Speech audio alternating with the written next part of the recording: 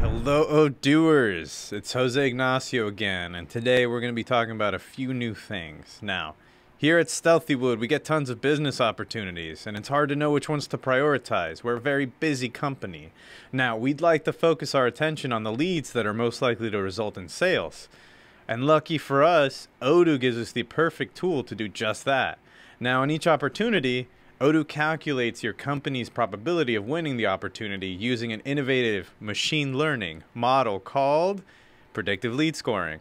Now, you're probably asking yourselves, Jose, what is predictive lead scoring? Well, predictive lead scoring uses historical data from your CRM to accurately and automatically score all of your open leads or opportunities. Now, why would you want this? Well, for a couple reasons. Manual lead scoring can be inconsistent. It can be inaccurate because we're all human. And it is also very time consuming. And here we strive to save you time. Now, with predictive lead scoring, your salespeople can focus on closing deals rather than ranking or prioritizing leads. So, knowing the probability of success for every opportunity is going to give you tons of advantages. Now, it helps us identify the most qualified leads so that we can focus our sales and marketing efforts on the customers who are most likely to close deals with us and bring the most value to our company. Now, this results in an increased number of qualified leads, wins, and revenue. And why? Because we sometimes refer to a lead score as its success rate, which is the probability of success for this opportunity. Now, the success rate is calculated based on the successes and failures, or wins and losses if you remember, now of the related opportunities in your CRM.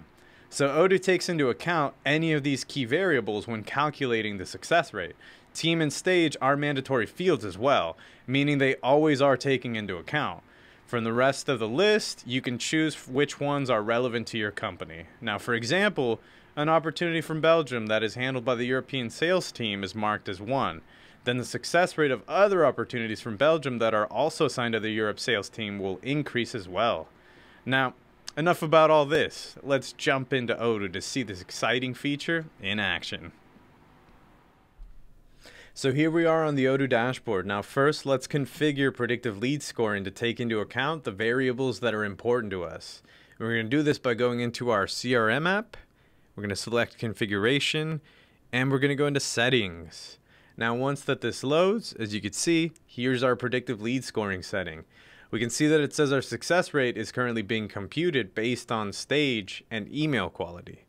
However, when we click on the update probabilities button here, we can see that only the option for email quality is selected.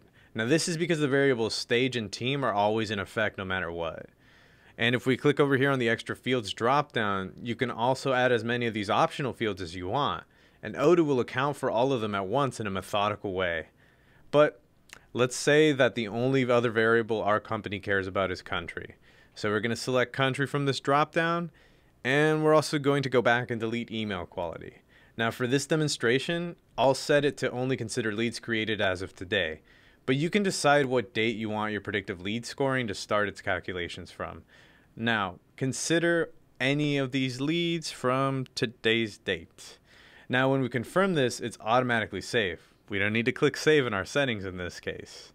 So, once we're all done, we're all wrapped up here. Now that we just finished saving all our settings, we're going to use a very simple scenario to demonstrate how predictive lead scoring works. We'll create some opportunities based on 2 variables, sales team and country. And we're going to use this to see how the success rate changes based on our wins and our losses. So we're going to go back over here to our CRM dashboard, and here we are, and we see everything. As you can see, we don't actually have any opportunities in the pipeline. So let's create one.